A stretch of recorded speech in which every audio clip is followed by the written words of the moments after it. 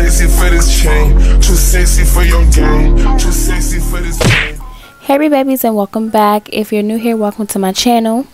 In today's video, you guys, I'm showing y'all how I did this thumbnail, which is like a dark theme type of thumbnail, and I did it based on like a self-care night routine. So first things first, I went through Pinterest and I found this picture, and this picture. So I wanted something that didn't really show anybody's face. Of course, it'll be different for you. So before I get into it, the two apps that you'll need for this thumbnail is Fonto and PixArt. So for PixArt, that's how you're going to get the grid, and for Fonto, that's how you're going to put the words. Once you choose your 3 photos or how many other photos that you want to do, I just did 3. You're going to go to PixArt and you're going to press the plus sign down here, and you're going to scroll down to collages and pick this one, and you're going to choose your pictures. So I chose the bath, the girl, and the food, and I'm just going to swipe through to find the type of grid that I want, and this was the one that I went with. Exit all the stuff out. So once I chose my layout, I'm going to go to ratio at the bottom, which is this here, and scroll all the way to the end and click YouTube. And that's going to basically measure it to fit like a YouTube thumbnail. Once I do that, I'm going to choose border, and I'm going to take the thickness all the way down because I don't want none of the white lines or anything. So to make this look as realistic as possible, I just slid a few pictures over. I made this one bigger because this was like someone's Instagram story, and then I kept this one the same, but I'm going to zoom in just a little bit. So now I'm going to save it. So by saving it, you just press this right here. And then now I'm going to go into my photos, and I'm going to swipe all the way down to choose that picture. And once I chose my picture, I'm going to do edit at the top, and I'm going to click the second one, which is exposure, and I normally take it down to 50. That doesn't make it too dark, but it makes it, you know, dark. But I also like it at 100 because that just gives off more of an aesthetic. So you can choose if you want to do 50 or 100, but I always do 100. I mean, I always do 50 because I don't want it to be too dark. So 50 is like perfect to me. And then I press done, and it's saved like that in my photos. So then I'll go into Fonto. I click the camera at the bottom, and then I click photo album, and I choose that photo that we just did, and I press done at the top.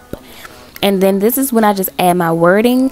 So I'm tap anywhere, add text, and I'm going to type self-care night routine. So this was an old font that I ended up using. So to change the font, you just go to font right here, and it'll normally probably click on this, like it'll start off on this one, and these are like the free fonts and stuff that you can use. I always use this one, so I'm gonna go to that one, and it's gonna be like this. Press done.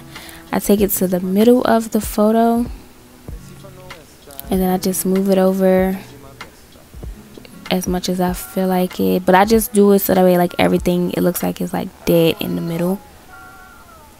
So yeah, do that. I'm gonna take it down, move it down a little bit, move it over, and then now I'm gonna click the words again, go to style, and then I'm going to take this to about 50. Yeah, I want it just like that. And then, well, no, let's take it up a little bit more. It looks a little too dark. Let's take it to 70 maybe. Yeah, let's do 70. Yeah, that looks good.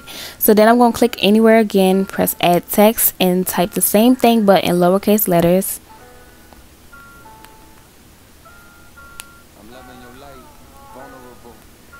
And I'm going to click font again because I want to change the font to like a cursive font, and this is what I used. So it looks like that. And I'm going to put it like directly under it, but of course move it to make it like directly in the middle. And I'm going to click it again, press style, and I'm going to take this back up to 100, and then I'm going to go to style at the top, go to, well, it's already on shadow, but I'm going to click this one, the second A. Basically that's it, and then press done. Sometimes I'll also add like, so I'll go back to style, and sometimes I'll add stroke and make it black, and I take it down to like a thin black, so like maybe like 3, just so that way it can stand out a little bit more. But sometimes it looks off and sometimes it doesn't. It just depends on what you do. So this is what's, so right now the stroke is on 2, so I'm gonna leave it on 2, and I'm gonna move it down a little bit just so that way you can see it a little more. Move it over.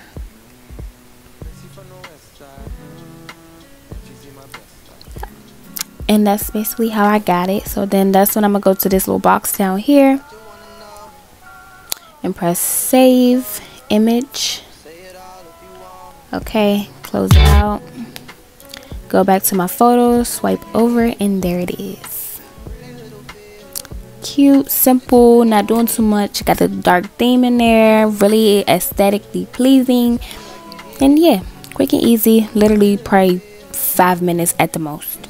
But yeah, so I just decided to share that with you guys. I hope that you guys enjoyed. Make sure that you like, comment, subscribe. Make sure that you come back for more videos, and when you come back, make sure you bring a friend. Period, cause we lit always. And yeah, I'm gonna see you on my next video. Too sexy for this chain, too sexy for your game, too sexy for this game.